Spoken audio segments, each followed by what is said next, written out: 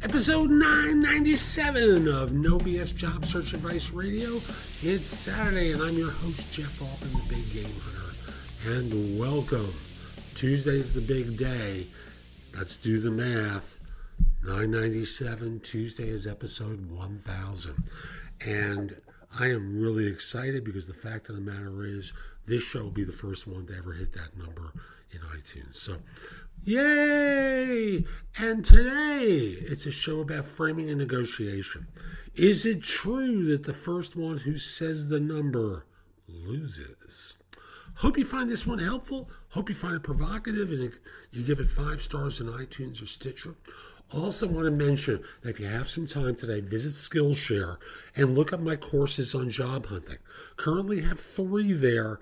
More are going to be coming very soon, particularly around negotiating salary. So again, Jeff Altman, the Big Game Hunter, is here. And connect with me on Facebook. My page there is facebook.com, No BS Coaching Advice, and you'll get notices when I release new content through Facebook. Also, LinkedIn, linkedin.com/IN/The Big Game Hunter. Excuse me, The Big Game Hunter. Mention that you listen to the show because I love hearing from you folks. It just puts a big smile on my face. It really does. And now, let's get going, okay? Now, this is one about negotiating.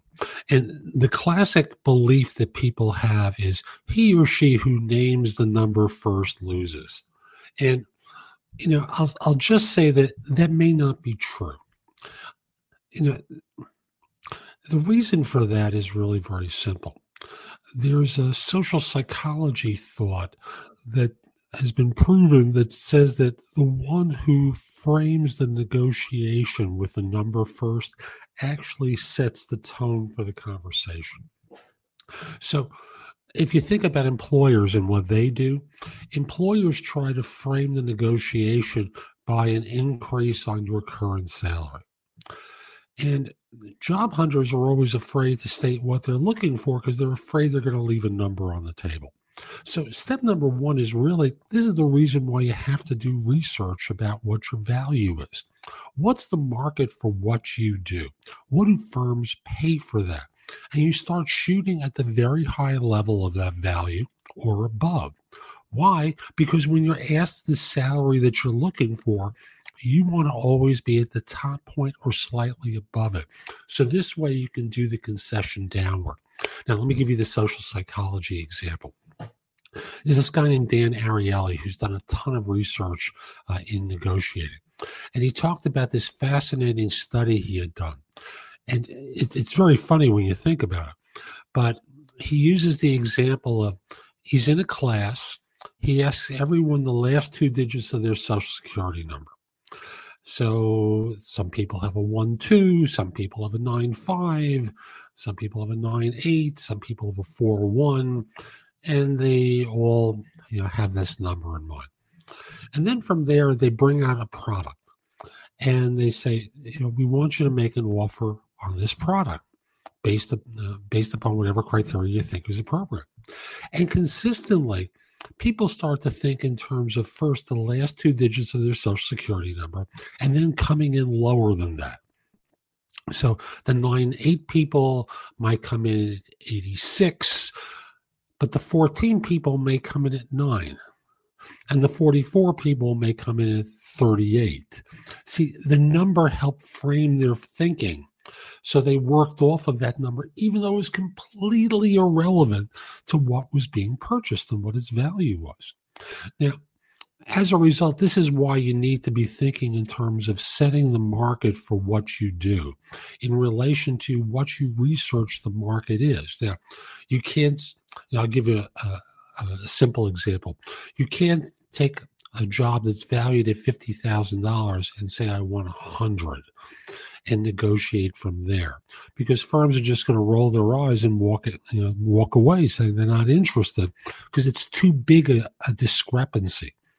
But if you make 45, for example, and the market for what you do is 50, and you ask for 53 to 55, then there's wiggle room where they feel like they're getting a good deal by getting you down from there. And you feel like you've gotten a good deal because you got them to the max number. So, the old saw about he or she who names the number first may not be right. And I just want to leap in here and say, yes, I understand in some instances you may be leaving money on the table, but in most instances you're not, because you know what the market is for what they're doing. And you're working from that knowledge, not some pie in the sky, ephemeral, number you pulled out of the air. You're working from real information for what the value is for what you do and negotiating from there. So that's today's show. I hope you found it helpful. And if you did, here's a few ways to engage with me. First of all, I just want to say that I no longer do recruiting. I coach people to perform at a high level. So again, I no longer do recruiting. But if you visit my website, which is thebiggamehunter.us, look at the tabs on the top and you'll see a menu of choices for you.